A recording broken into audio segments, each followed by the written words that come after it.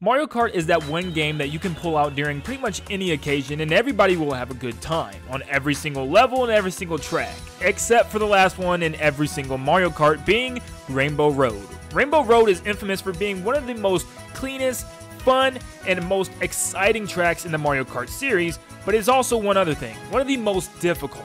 Every Mario Kart to date has had some type of form of Rainbow Road, whether it been a remake or a new recreation, there's always been a Rainbow Road, and today we are looking at the top 10 Rainbow Roads in Mario Kart, and at the end, picking our very best number 1 Rainbow Road in the series. Of course, like always, before we get started, go ahead and comment which one you think will win in the comments down below. And also, if you're new to the channel, feel free to subscribe. And please, please, please, like the video if you enjoyed. It helped the video to grow and reach a bigger audience. I can't thank you guys enough for tuning in. And without further ado, let's get into the list of Rainbow Roads.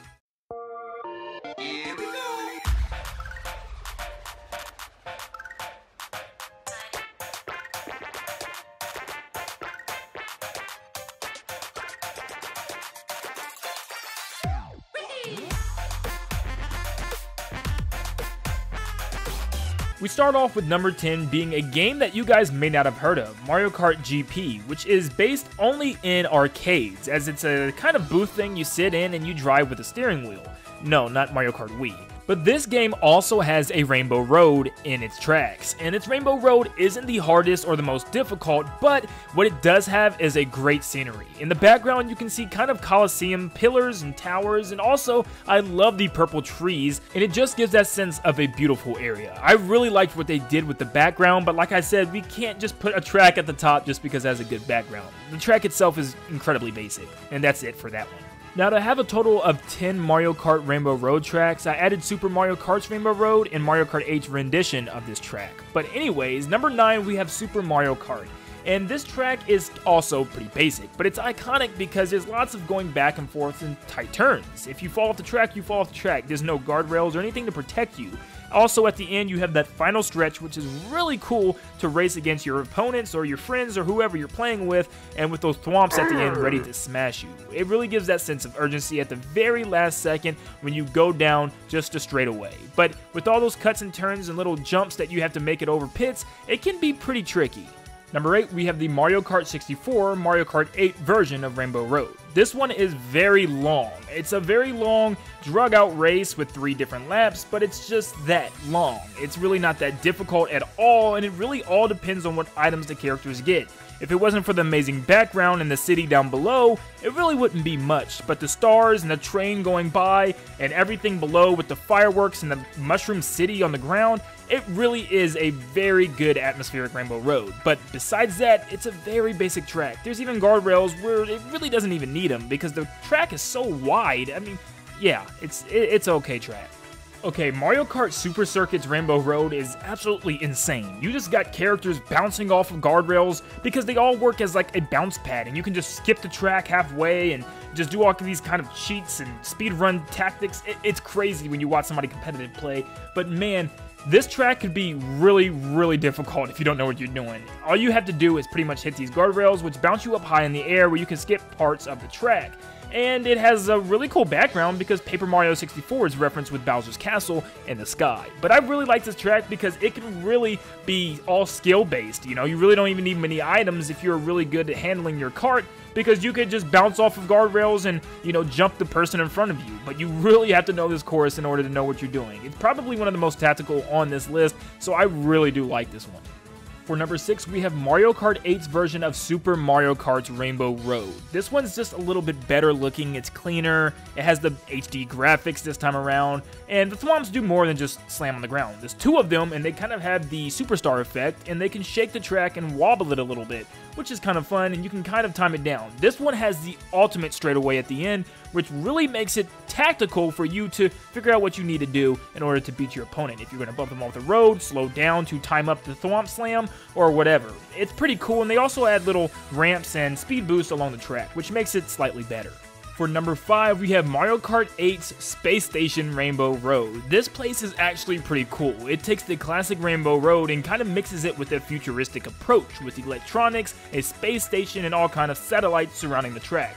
You also get to fly towards the space station and go through a little conveyor belt section, which is pretty cool and a completely different touch for Rainbow Roads. But they also ends the track with a split section, which kind of reminds us of past Rainbow Road experiences. But overall, this track is really fun, even though that one turn always chucks you off the track, especially if you're playing 200cc. I mean, you can't even brake past it. You're going to literally have to get hit by a shell to continue on.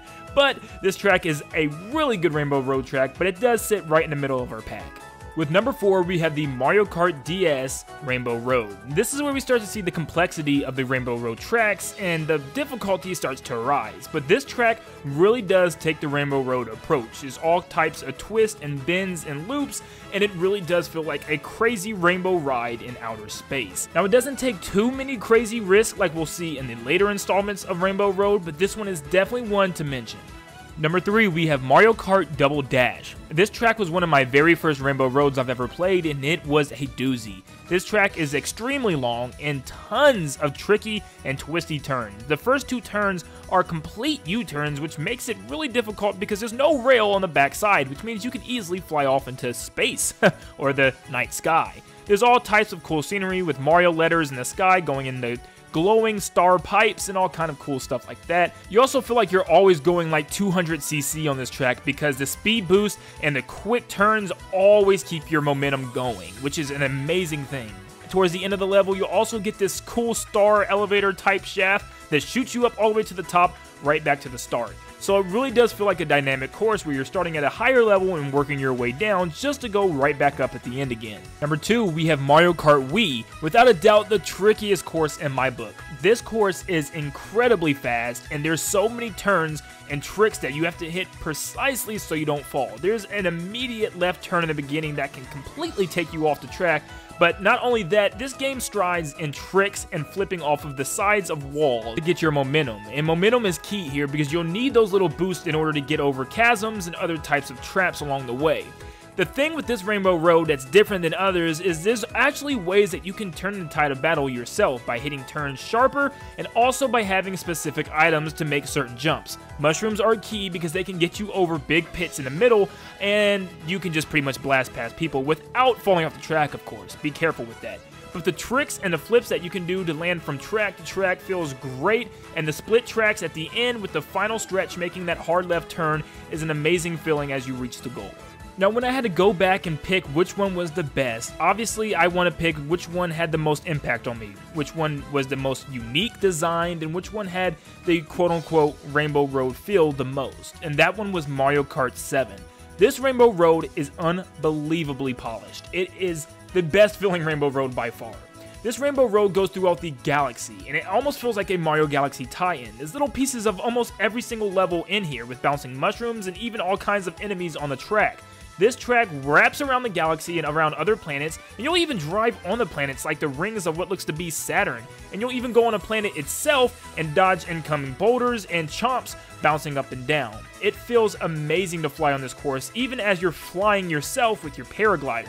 But this track was so much fun to me, because not only is it just a 3-lap, but it is a 3-checkpoint style of racetrack, which means you don't ever see anything twice. You fly through this one long stretch of racetrack, which is a lot of fun. And when I go back to the flying part, you'll actually fly through space, which even looks like an asteroid belt. What makes this track so good is it has a little bit of everything. It does almost everything perfectly correct. It has a little piece of every single Rainbow Road we've seen so far, and it just feels so right. I love this track so much, and I really wish it was brought back on a home console so I can experience it even more in the HD graphics and visuals. But I cannot wait to see if this track ever comes back in the future, and if it does, you better be sure that I will cover it and talk about it even more because I love this thing.